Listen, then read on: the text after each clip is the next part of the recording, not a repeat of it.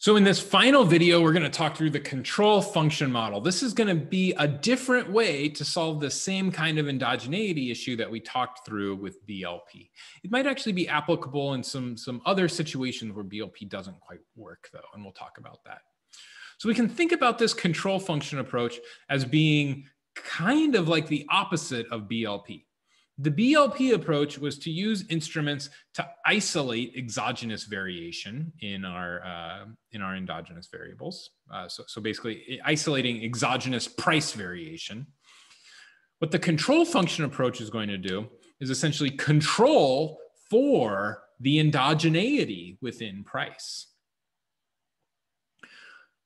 And so why might this approach be better than BLP? We just spent a lot of time covering BLP. Why don't we just use that? Well, a control function can be used if market shares are zero. Trying to estimate those delta terms in BLP is not going to work. They're just not identified if any market shares equal zero.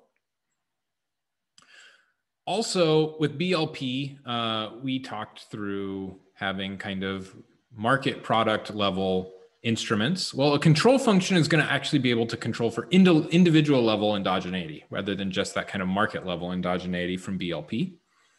And the issue with BLP there is that individual specific constant terms just are not identified. And then finally, the control function approach is not going to require that contraction mapping algorithm that you might have gotten lost as I tried to talk through. So just for computational reasons or just kind of coding reasons, it might be easier to use this control function instead of BLP. So the model we're going to start from here is that the utility that consumer N obtains from product J is shown here. It's going to be, we're going to think about it as being, once again, kind of representative utility V plus some unobserved utility epsilon. But now representative utility is going to depend on some endogenous variable Y. You can think about Y as being P from BLP, but we calling it Y here just to be more general. Then we've got some exogenous variables X, and then finally individual specific coefficients beta. Well, let's also go ahead and model our endogenous explanatory variable Y as some function of some exogenous instruments Z and some parameters gamma that will relate Y and Z to each other. And then we're going to have this another error term mu are like the unobserved factors that affect Y. Let's think of it that way. Okay, so we've got utility as a function of Y, X, beta, and epsilon. Y is a function of Z, gamma, and mu. Okay, let's make two assumptions related to our epsilon and our mu. Let's first assume that epsilon and mu are correlated. If epsilon and mu are correlated, then epsilon and Y are also correlated, and so Y is endogenous. That's the whole problem here, is that Y is endogenous. So I just wanted to kind of show you where that kind of endogeneity could come from. It would come from epsilon and mu being correlated. But let's also assume that epsilon and mu are independent of Z. If they're independent of Z, then that means Z is going to be able to serve as a good instrument, or good instruments if it's more than one. So that's great. Now, what are we going to do? Well, as is often the case, let's decompose something. Let's decompose our epsilon, our unobserved utility, into two terms. A conditional mean, where that is the conditional mean conditional on the value of mu. So if epsilon and mu are correlated, one way of saying that is that this expectation does not equal zero.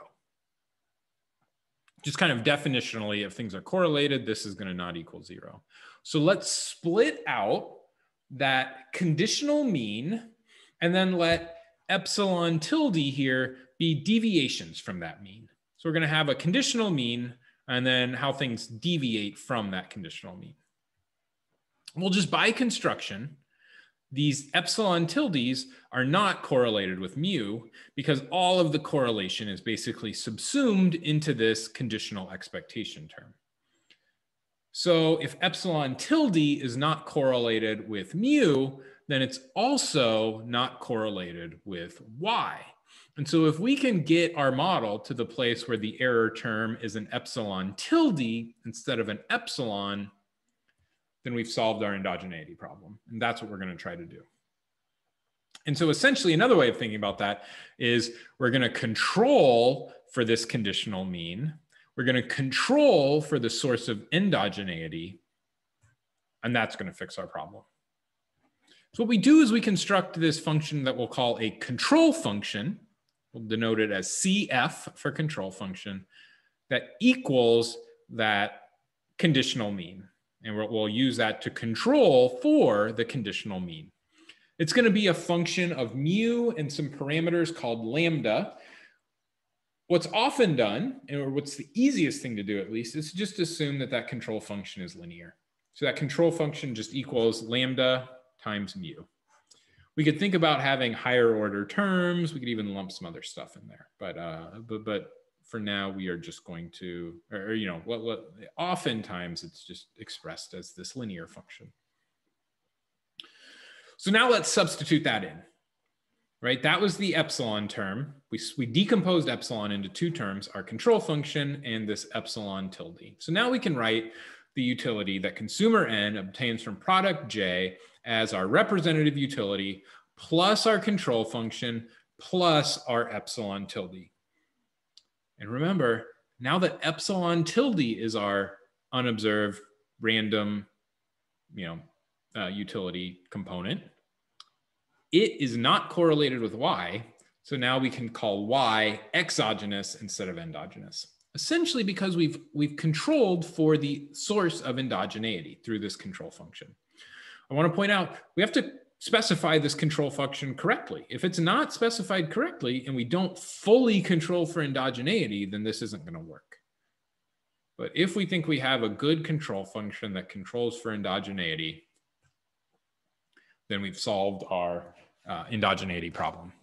So we need to make two distributional assumptions here. One is the one we're used to, one's not. We need to make an assumption about the conditional density of epsilon tilde. So how does epsilon tilde, how is that distributed conditional on mu? Everything we're saying about epsilon here is going to end up being conditional on mu. So we need this density, conditional density rather. And then we just have to make some assumption about a density for beta sub n, just like we have in the past with mixed logit. So then we can write down choice probabilities like we have here at the bottom. Just kind of the same kind of choice probability we're used to. It's just that now we have to integrate over both a conditional density of epsilon tilde and a density of beta. So we've got this double integral instead of just one integral. So obviously we can simulate these choice probabilities, but there's one problem. We don't actually know mu. Mu is an unobserved component and it factors importantly into our control function. So what do? Well, we're going to end up using two steps to estimate this model. In the first step, we're going to estimate mu's, or really mu hats, by regressing y on z. And the residual, just simple OLS regression, and the residual of that regression is going to be our mu. If we look back to the model we wrote down, mu is just the residual from that kind of regression. Once we have those mu hats, our estimated mu's, we can now construct the choice probabilities we talked about. We can simulate those choice probabilities and use them within a maximum simulated likelihood framework to estimate our theta hats and our lambda hats that get us the parameters of the model that we're interested in. So I didn't write out all the math for this, but I think maybe you can see how things would kind of map to what we already talked about. There is an alternative approach we could take here, and that's going to be kind of like with the GMM version of BLP, is instead of actually estimating this thing in two steps, we can estimate it simultaneously in one step.